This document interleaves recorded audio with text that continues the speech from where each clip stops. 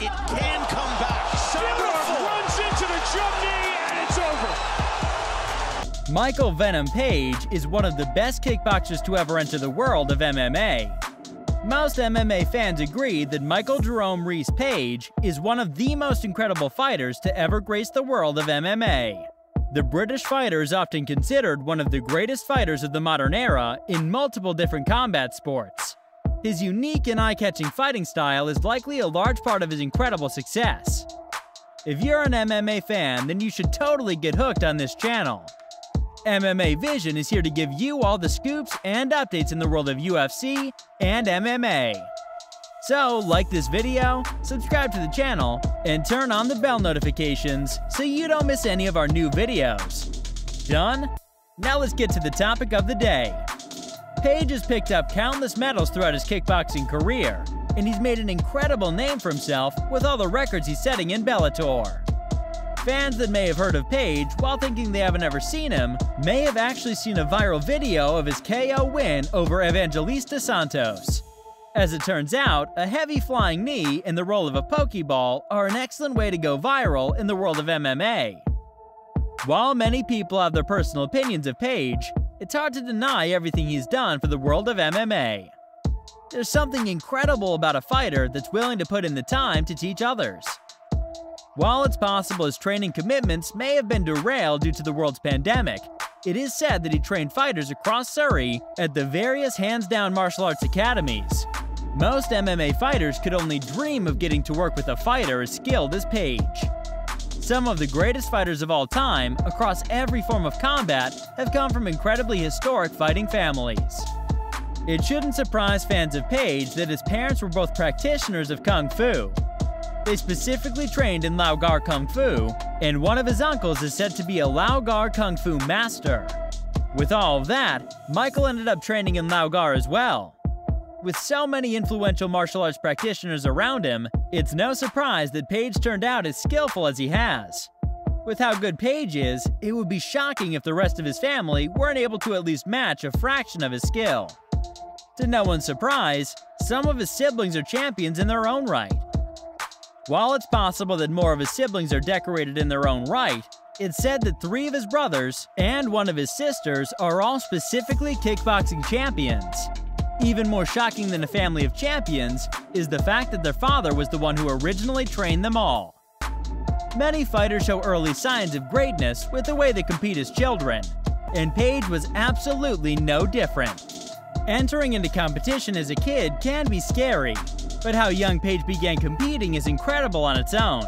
Page entered into his first tournament at the age of 5.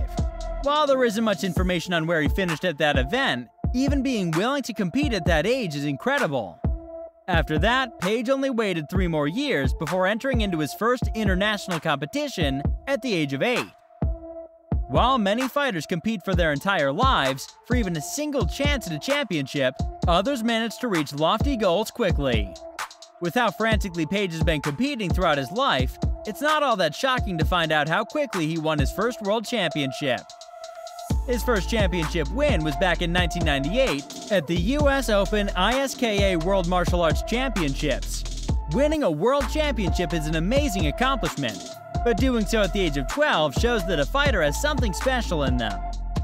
Seeing an MMA fighter fight multiple times in a year is a treat for their biggest fans. Seeing Royce Gracie compete a few times in the same night is iconic. Knowing Page once competed 22 times in one day is incredible. The fact that he fought 22 times in one day may be hard to believe for some, but when you find out he was competing across 5 different weight classes in the same day, it starts to sound a bit more believable. It's likely that the bouts weren't against a high-quality UFC-style competitor each time, but the feat is still incredibly impressive. There are a lot of athletes who work their entire lives in order to have a chance to represent their country at the Olympics. While Page was at one time presented with an opportunity that could have led him to the Olympics, he actually turned it down. While Page excelled in kickboxing, he also practiced various forms of MMA throughout his life, and that led to him being scouted by the British Taekwondo Olympic team. Most athletes would have jumped at the chance, but Page wanted to turn his focus to an MMA career. No matter how much any person loves their career, there's bound to be at least one thing they wish wasn't the way it is. The world of kickboxing was no different for Michael Page, which works out great for MMA fans. One of the biggest things that many kickboxing fans hate is just how unknown a majority of the sport's fighters are to the general public. It's that exact complaint, and other behind-the-scenes issues in the world of kickboxing, that led Page to switch his focus to the wider world of MMA. While some MMA fighters do attempt to transition into boxing, they don't always find the most success with the new pursuit. The dominance that Page demonstrates in his MMA career translated well into his boxing attempts. While he has only had 2 boxing matches to his name at this point, he did manage to make 2 impressive showings. Page looked like a champion in both matches, and beat one opponent via TKO and one via knockout.